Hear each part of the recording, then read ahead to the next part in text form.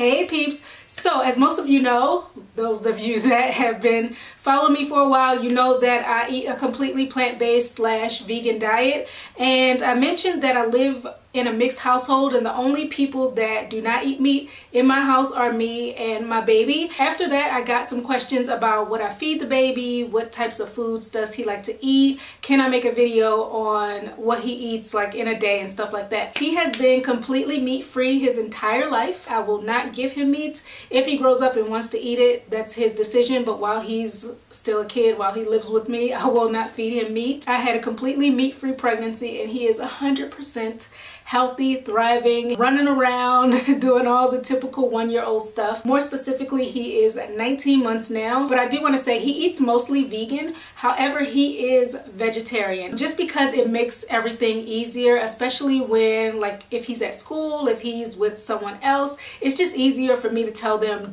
don't give him any meat as opposed to saying this is a list of all the things he can't have. But when he's home, and especially when I'm feeding him, most of his meals are vegan. So today I'm going to be walking you through all of his meals that he has today. Just wanted to give you a little background and let's go ahead and jump into the meals. So every other morning I start him off with one of these gummies. These things I swear by. I started giving these to him after he got sick once. I was just doing some research on what I could do to prevent illness, and elderberry came up a lot. So I started actually giving him the liquid form, but that kind of got a little messy. So when I found these, I was really happy because he can just grab one and eat it. He's only been ill once in his life, and after that, he's never been sick again. And they actually say they're for ages 2 and up. I started giving these to him when he was about 14 months, I want to say. And I felt comfortable with it because I was already giving him the liquid, and that's for 12 months and up. But if you don't feel comfortable, if your baby's a little younger than 2, you can go ahead and give him the liquid. Or they might even have gummies for ages 1 and up. I'm not sure, but this is what I give him, and it seems to have been working. So I give him one of these when he wakes up every other day. Then I'll go ahead and give him a cup of milk, either oat milk or almond milk, and I always dilute whatever beverage I give him, whether it's milk or juice. I always do half water and half milk or juice.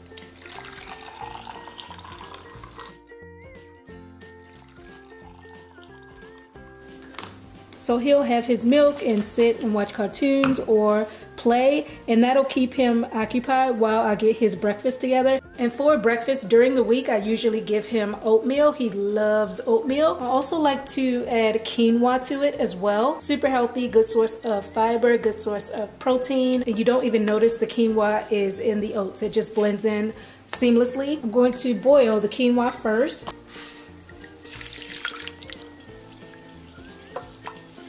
That's all done. Add in some oatmeal.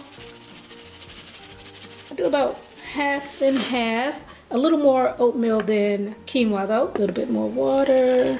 Cook that for a few minutes till the oatmeal's done. Then I add some flavor to it with just some plain unsweetened applesauce. I put a couple tablespoons in there. Not a lot, just enough to give it a hint of sweetness.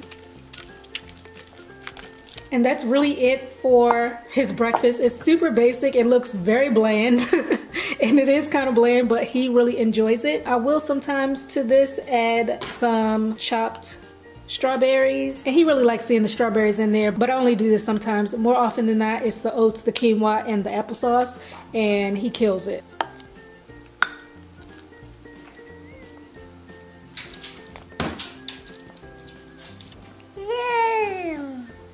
Alright, so for a snack, I'm about to make some chickpea. They're like mini quiche cups. I'm using cooked chickpeas this time. Usually though, I will use chickpea flour, but I don't have enough to make a batch. I'm running out, so I'm gonna have to use the whole chickpeas, and I just prefer using the flour because then I don't have to use my blender. I can just mix it with liquid and mix it by hand. With this, it just takes like an extra step, but you can use either one. They both work. So I have my chickpeas here. I'm gonna add some oat milk to it, blend it up. And you want it to be thick, kind of like the texture of a milkshake. I'm gonna chop up a bunch of veggies. So here I have some collard greens. Usually in this I use spinach, and I thought we had spinach, but I just looked and apparently somebody ate it. So I'm using these collard greens, which is fine because they needed to be used up anyway. I'm gonna chop up this red bell pepper.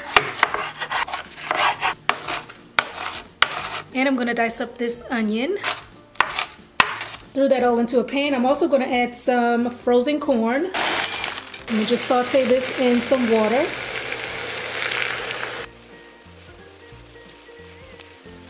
And just put it all into a big bowl. Add the chickpea mixture. I'm gonna season it with some nutritional yeast, a little bit of mustard, some garlic powder, pepper, and some salt. Give it a good mix. And I love this because you can pack it with so many veggies and he devours these. So it's a really great way for them to get a lot of variety in their diet. And then you just line a cupcake sheet, fill them with the mixture. I'm gonna pop these in the oven at 425 degrees until they are nice and firm and cooked all the way through. When they're done, they look like this. So I'm gonna give them one of these as a snack. Sometimes I give them as snacks, but other times I give them as meals. I'll give them like 2 of these as a meal and maybe some fruit on the side or something. But yeah, if I make these and throughout the day I notice that he seems hungry, like he wants to snack, I will give him one of these. Here you go, sir. Thank you. You're welcome.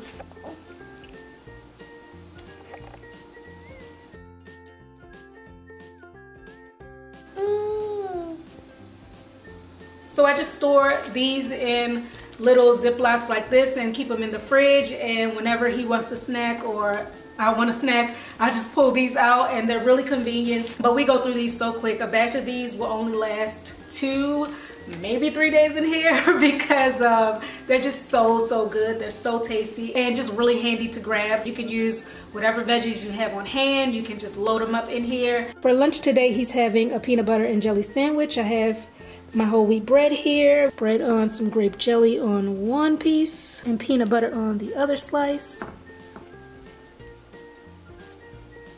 And I always cut a sandwich into bite-sized pieces because even if I gave it to him like this, he would try to stuff this whole thing into his mouth. So I have to cut it up really small so he doesn't choke. And for his meals, I really like using these containers. These are super handy. I feel like they are the perfect serving size for, you know, little kids. And I also use these when I prep his meals. So I just made 2 sandwiches. I'm gonna feed him one now and then I'll pack one up for tomorrow. So that's what I'll do for a lot of his meals. I will make a bunch at a time and then just meal prep for him. Sometimes he'll eat all of his sandwich at once. Sometimes he'll eat half of it and then come back a little later. So I'll just give him half up front and then see if he wants more at the time. Also gonna give him some pretzels. Mm-hmm. Kenzo's always nearby to pick up the scraps. Kenzo. One at a time. Stop stuffing your mouth. Yeah, oh, your sandwich?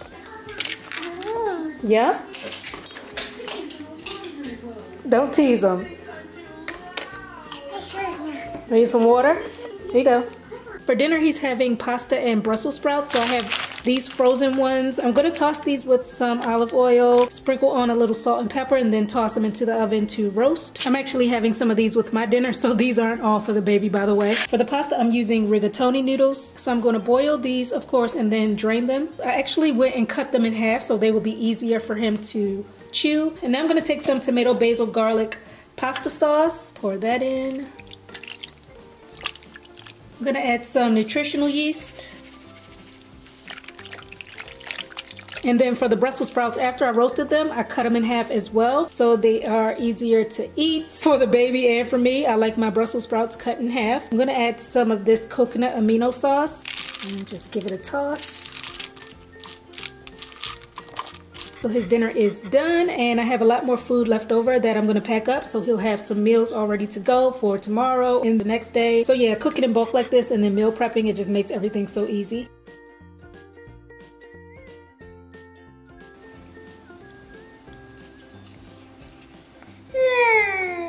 Yay!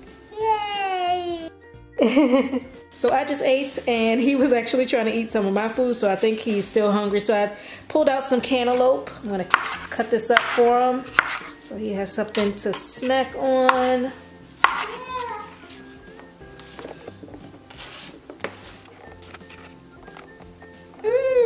Alright, so that's it. That is all he eats in a day. And yeah, he has a very diverse palate. He likes to eat a lot of the things that I like to eat. I let him taste my food. So that's a way that I have been able to introduce him to so many things. He likes a lot of things that you wouldn't necessarily think a baby would. He really likes. But yeah, I hope this video was helpful to you guys. Hope you enjoyed. Thanks so much for watching, and I'll catch up with you guys soon on my next one.